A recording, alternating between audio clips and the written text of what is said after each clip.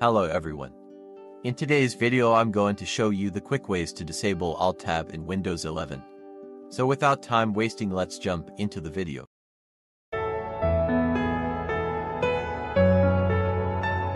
Method first, by using PowerToys.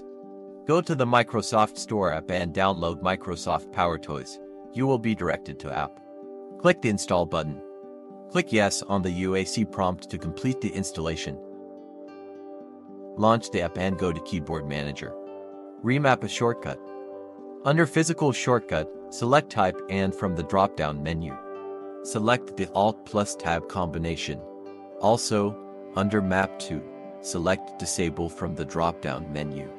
Hit OK to save the changes.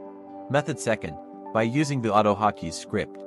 Open the AutoHotkey website and click Download on that homepage. Double-click the downloaded AutoHotkey setup file to launch it. Navigate to File greater than Edit Script. Delete the default script entries and enter. Click Save as to bring up that window.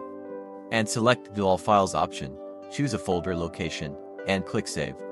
AutoHotkey will automatically disable the alt+tab combination whenever you launch this script. Method third, by using the Registry editor. Ensure you have a backup of your registry or create a restore point before you edit the registry.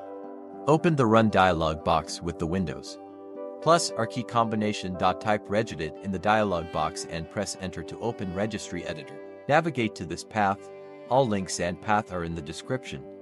Locate the cool switch entry, double-click on it, and set the value data to 0. Close the Registry Editor and restart your PC for the changes to take effect. And that's it for this video.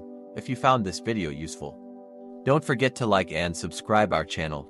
See you in the next video. Bye.